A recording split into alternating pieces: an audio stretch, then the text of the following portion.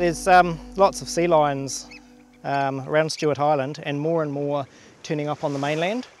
So people are going to encounter them more and more on beaches. One of the things we want to avoid is conflict between people and sea lions.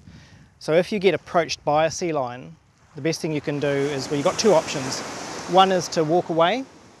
The other is to just put something like a bag between you and the sea lion. Quite often they're just curious and they just want to see what's going on. They'll have a sniff and carry on. Sometimes you'll get ones that are quite persistent, like this little guy. He wants to interact. He wants to play, and these guys play fight like dogs do, but they've got big sharp teeth, and it's something that you just don't want to engage with. Also, it's not good for them. If they engage with people a lot, then they're putting themselves at risk. So the best thing is put something between you and the sea lion. It reassures you and it gives them that personal space, lets them check out what it is you are. If they chase you, again, keep something between you and them and just walk away. Try not to engage. A bit like dogs, don't stare at them. If there's a group of people, you can get one person to do this. Just keep them occupied while the other people walk away. Eventually, they will lose interest. But the other option is just turn around and go back. You know, you've always got the option. You don't have to walk along that beach. You don't have to be where this guy is. Often they're coming up on beaches to rest. Sometimes if there's a group of them, they come up to play. If they're resting, it's that old adage of let sleeping dogs lie. If they're asleep or they're just lying there, keep a good safe 20 metres away from them, go around them. The difference between these guys and fur seals is that you can get between these guys and the sea. It doesn't matter which side of the animal you're on, they'll react the same way. With fur seals, the fur seals got a little pointy nose and they're quite sort of fuzzy all over. Fur seals, they do tend to panic and just want to run to the sea. And if you're in the way, they'll just go straight over the top of you. These guys, they're not as scared. They, like I said, they just want to interact. Generally the great big ones, they'll show very little interest.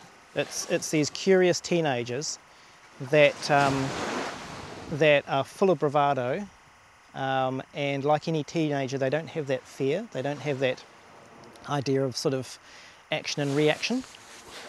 You know, they're quite an imposing thing to have on a beach. You know, these big bulls, when this guy grows up, he might get up to 400 kilos and get a huge big mane like a lion and be a very physically imposing animal.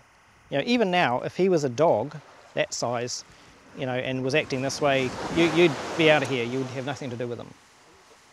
If you encounter them in the water, if you encounter a young male like this, a big black guy, the best thing is not to make eye contact. Again, just be boring. Females are usually curious and playful, and they'll want to come and interact. Again, you know, they're big animals, they're wild animals. They're not someone's pet dog that you can play with. So, okay, it's fine if they want to interact, but if they're showing any aggression, and that is swimming past with their mouths open or blowing bubbles in your face, the best thing is just to quietly move away. Keep an eye on them, but don't stare in their eyes, because like a dog, that's a challenge or a threat. If there are several groups of sea lions on the beach and there's some big males and it looks like they're guarding females, the best thing there is just not to go along that beach. You could get caught up in a bit of feuding, and to a big sea lion that's got a rival, if you're standing in the way, you're just an object. You know, you could quite easily get bowled over or injured. So the best thing is just to not go there.